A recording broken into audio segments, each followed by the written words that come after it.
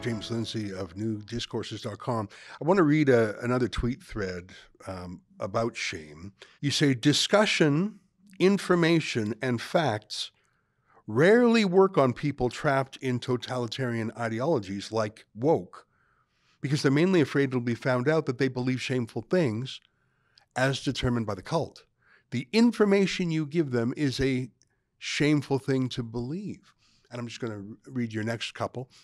When you're dealing with a totalitarian, puritanical cult, most of the people involved are in an outer school who barely know any of the doctrine. They just know it's shameful to believe certain things, and so either won't suppression or hide them.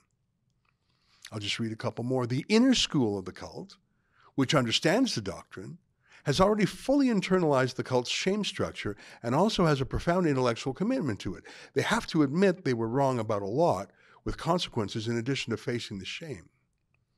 When you provide puritanical cultists with facts and information, you're putting them into a bind that they're likely to find intolerable. They might believe or be exposed for believing shameful things. Even the environment has to be purged of anything or anyone that might cause it. The psychological and social dynamics here are exquisite and crucial to understand. It's the hermetic sealing of social identity. Thus, it treats life as politics, and politics as the friend or enemy of distinction. Politics intrinsically is group conflict. You aren't fighting error. When working with a puritanical cultist, you aren't fighting error, as in they believe incorrect things. You're fighting social identity, as in they aren't an estimable person. Shame if they believe anything else. Identity level conflicts aren't factual conflicts. Before it is possible to get people out of such a cult mentality, they must realize they have permission to believe against cult doctrine and have no reason to be ashamed for believing those things, that they're under a shaming manipulation and can emerge intact. The challenge is that facts and accurate information still matter, but they won't matter until after the social identity spell is broken. You have to have truths and ways to communicate them, but you have to realize that that's step 2, not step 1 in deprogramming. Another challenge is that social identity thinking begets social identity thinking. Reaction is your real action, friend. Anyhow, it goes on, but I think you're right. And that's another thing. In Ottawa, I asked these Jews, and they said, they just have some false facts. And I asked one of them, I said, what, do you think just showing these Hamas supporters the movie Schindler's List is going to absolutely flip them, and they're going to stop calling for a global intifada, and the scales will fall from their eyes, and they're going to suddenly be Zionists? Like you're not going to win a debate. First of all, they don't participate in debates. Second of all, they're not interested in debate. Third of all, like you say, this is about who they are. And even if you say something correct, they refuse to accept it because you are the oppressor and everything you do is a lie. I don't think our side is equipped for these zombies. Well, it's very, very difficult to deal with the people who are, as I phrased it, in the inner school. The people who know what they're doing and that are doing it are very difficult to reach. They may not be reachable. We may have to deal with them in other ways, which is, to put quite a fine point on it, if they commit crimes, following through appropriately by putting them in prison or deporting them, and making sure that it's very difficult for them to act out their intolerant beliefs. And that requires a lot more spine than we've seen, and a lot more willingness to be called names associated to shameful ideas than we've had. The outer school people, though, the people that you're talking to, for example, the people I think you're referring to as kind of sleepy zombies, are much more reachable. As a matter of fact, I think you probably know, a lot of people know that I'm not Christian, so I'm not shilling for a religion here, but the Christian program has been extraordinarily successful at this. It begins by telling people it's really got a three-part program that works wonders for getting people to hear them. The first step is that they tell the truth, or they proclaim the gospel as they have it, which they believe fully to be the truth. So they tell people the truth, which maybe the person is not ready to hear. It's not really going to sink in. And then they tell them that you're welcome to come to it in your own time. And then as they start to explain, they say, look, the idea that people are going to have a hard time changing their mind, the Christians say, look, everybody's a sinner. everybody has, impure thoughts or bad actions, or everybody does this. This is a piece of the human condition as a result of the fall of man. This is just part of what it means to be human, is that sometimes you get sucked into this stuff, and sometimes you act badly, and sometimes you believe wrong. And then step 3 is, but guess what? You can leave it behind you. You can repent and find forgiveness. You can actually, change course. You don't have to feel locked into a pattern of shame and disgrace for the past mistakes that you've had, and then adopt those as who you are. But the pathway is very simple: that you tell people the truth, then you tell them it's not a huge deal that you were mistaken about this. There is a way out, and then that you have to actually own the mistake and decide to change course to do it, which is proclaim the truth, remind everybody that everybody makes mistakes, or in this case is a sinner, and that repentance is the path to a better life. And this model actually works. This is actually a model in a sense of cult deprogramming, because you can very easily get people past that wall of vulnerability where they have to confess that they have these shameful thoughts, and get them to realize it's not necessarily shameful. Everybody gets pulled into the, you just wanted to be a good person. Everybody wants to be a good person. We all want to try to do our best most of the time. And so, you know what? It's not bad that you fell for it, but you fell for it, and we've got to move forward more productively. So go ahead and, take all the time you want, but when you're ready, we're here for you. And you can join us in trying to solve this problem. That model can actually help with the so-called outer school, or the zombies, or whatever else.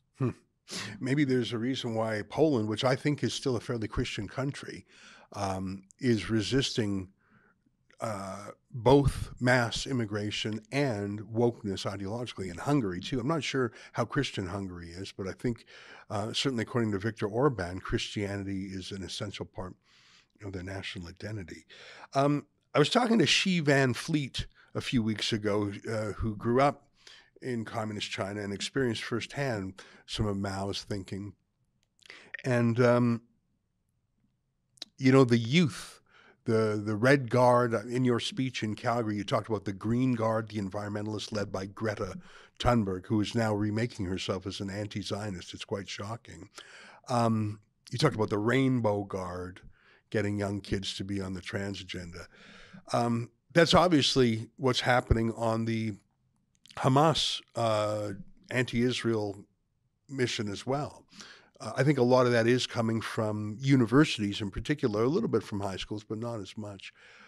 I think we've got to pull out by the roots the entire equity, diversity, DEI. There's a lot of acronyms: diversity, equity, and inclusion, DEI.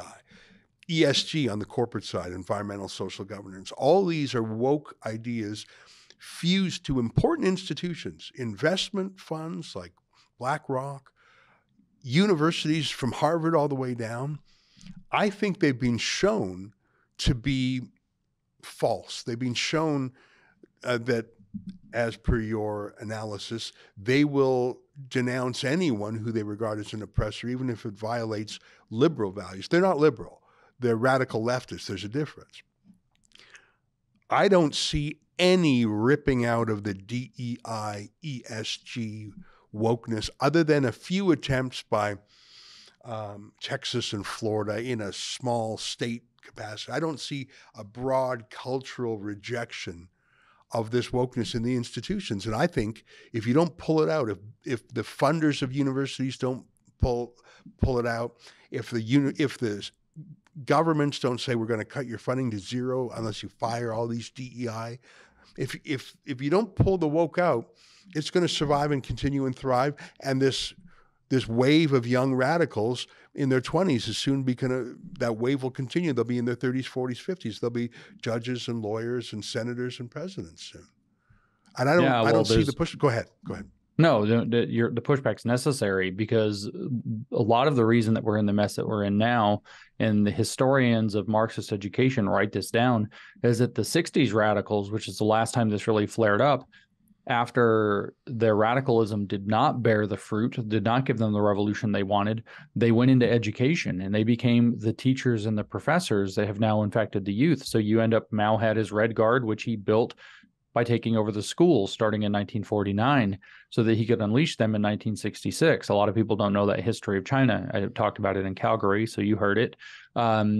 Well, you mentioned the environmental side of it with Greta Thunberg, the Green Guard, when you can talk about the LGBT, especially the queer theory trans side of it, and that's the Rainbow Guard. And then you got this Hamas, that's a watermelon guard, I guess, green on the outside, red on the inside.